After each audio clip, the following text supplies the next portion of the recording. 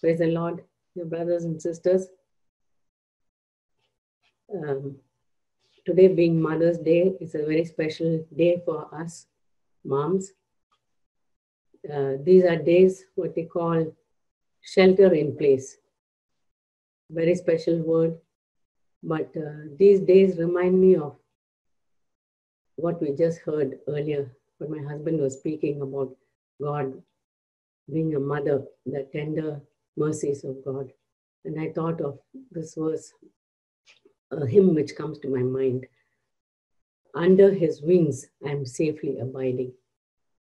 Those words come often to my mind, that I can find shelter under the Lord's wings. And I was also reminded of Jesus when he was approaching Jerusalem.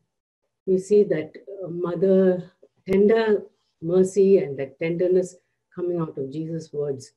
When he was approaching Jerusalem, and he and his disciples approached Jerusalem, and he was saying, you wept over Jerusalem. And he said, oh, Jerusalem, Jerusalem, how often I would have wanted to gather you as a mother hen would gather her chicks under her wings, but you would not have it. So I was thinking how of the tenderness God has towards us, his tender love towards us in these days when we face some pressures, and we moms and sisters are so fragile, and we think, oh, how can we make it sometimes? Our children are always around us. But I think of Jesus' words, like he wants to shelter us under his wings, and we can find that shelter and be thankful that we are safe under his shelter. I praise and thank God for the tender mercies of God. I thank God for his mercy and love more than a mother. And he becomes more and more real to us in these days. And we can experience that mercy of God and that loving kindness of God these days. And that example to us also, that we can have that tenderness and merciful nature towards our children, kindness towards them, gentleness. And these are days when we can spend time with the Lord and say, Lord, teach me what it is to be tender-hearted, to be merciful, to be kind. These are days when I can cast myself on you. I can hide under your wings. I can learn from you. I can get comfort from you. So those words have been coming to my mind these days. And very often I think of my mom, especially on Mother's Day. I think of my mother, and all of us have chance to think of our moms too. My mom passed away and is with the Lord, but looking back, I know it must have been very difficult for her, being a mother of 9 children, and I'm the eldest, and I took many things for granted. But as the years went by, God opened my eyes. It was when I surrendered my life to the Lord when I was 14 years old. Suddenly my eyes were open to see the extent of suffering, sacrifice my mom had to make to bring us up in those days in a cold climate and limited resources, how she brought us all up. I thank God for that he opened my eyes to see that. Before that, I used to come home from school, go into a corner and pick up a storybook and read till I was tired of reading. And then I'd get up, and my life was centered around myself. And then when I surrendered my life to the Lord, suddenly I realized how selfish I've been. I've been such a selfish daughter and had no thought for what my mother was going through. I was just brooding over my own things I was facing in school and things which were happening. My whole world was just around me.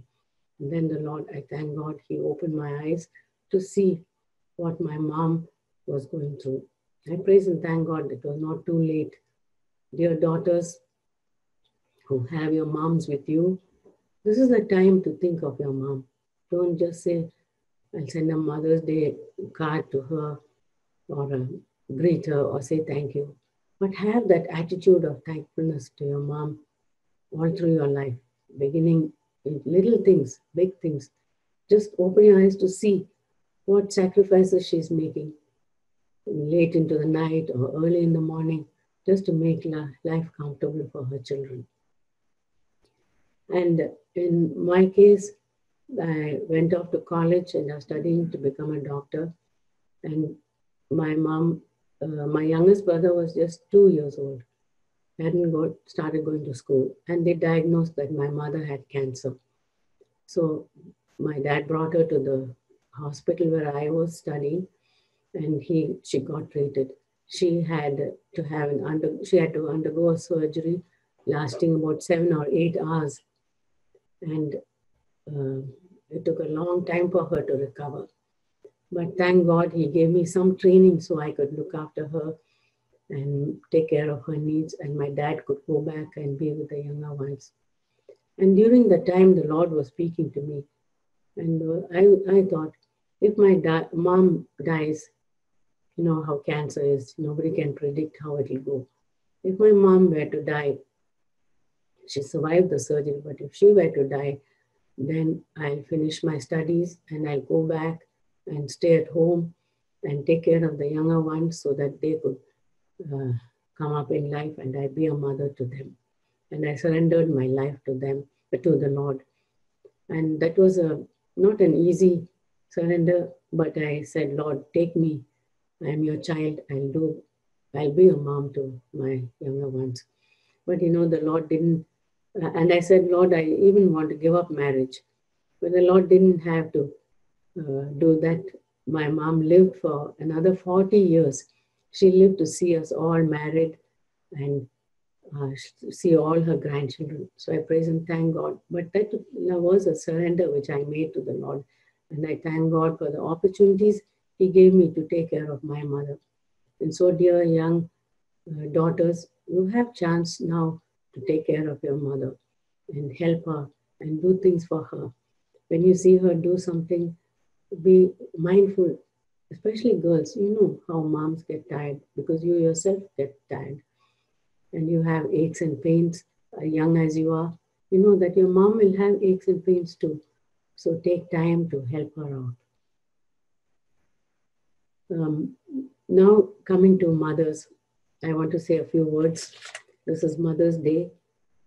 God has put in us a very sensitive nature, a sensitive nature which we are aware of our children's needs right from the time they are infants. From the time they're born, our heart are so close to them. Some invisible string is there connecting their hearts to us, and we can sense when they are in pain and when they are hungry or whatever needs they're going through. And as they grow up, we see them and they're struggling with different things, and we can sense, yeah, this child of mine is struggling in this area. Maybe he's not able to express himself. Maybe he's not eating correctly, or so many things. But he's not speaking, but he's not able to express what I can sense that need.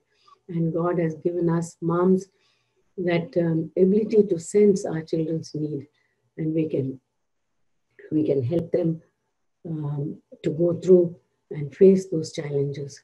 And most of all, we can learn to commit them to the Lord in prayer. I learned to pray after my children came into the world and as they were growing up. That's when I started learning to pray, because I tell the Lord about everything that was in my heart, which I wanted to do to my children or for my children, and I couldn't do. All my hidden wishes and plans, everything I learned to tell the Lord. And the Lord used to minister to me. I remember a couple of instances I want to mention where the Lord gave me a burden to pray for my children. One was when many years back when one of my sons was in college and he was facing some very difficult time, And I could not, we did not know what he was going through, but in my heart, I felt there was something happening to him. And I saw a dream that he was in some danger. And I started praying, and we didn't know even anything was going wrong, but that burden which I had after the dream, I kept praying and praying. And after many months, I realized that was the very time my son was going through that difficult patch, and the Lord wonderfully brought him out of that.